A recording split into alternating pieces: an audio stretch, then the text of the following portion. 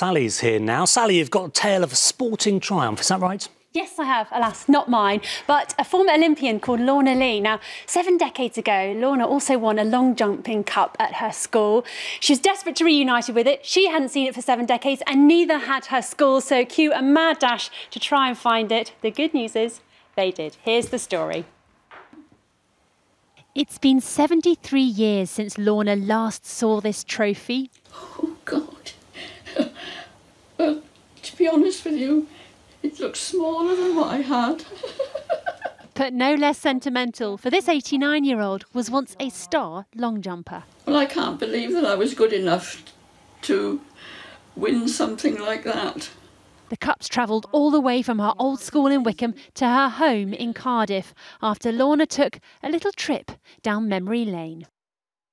The year was 1947 and Lorna had not long been doing long jump here at Wycombe High School, but that year she jumped all the way from here to here. That's 18 feet 2 3/4 inches, winning the All England Schools Championship for long jump. Now this is the cup Lorna won that day, but the school had no idea it existed until they got an email from Lorna's stepdaughter asking if they could see it. Jeanette wrote, "Lorna is 89 and lost my dad last year, and she's recently been reminiscing about her time at Wycombe High School and the time she won this cup."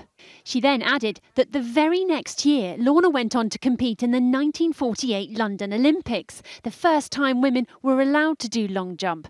Armed with all this knowledge, the pressure was now on at the school to find that cup. So what did you think when you got that email? Was there high drama as to where on earth this cup was? There certainly was. I must say, I did doubt that we would find this. We're talking about 73 years on. It's a bit like finding a needle in a haystack. But we went through the archive, we went into the sports department.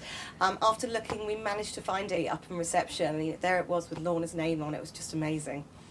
With sighs of relief and joy, they posted the cup off to Lorna, who had an emotional reunion with it this weekend. My dad would be so proud of me if he could see me now. Also proud are the school, 73 years later. What impact has she had on your students? A great impact. Inspirational is the word of the day, I think. Like 5.4 metres for our age is definitely quite fast. Yeah.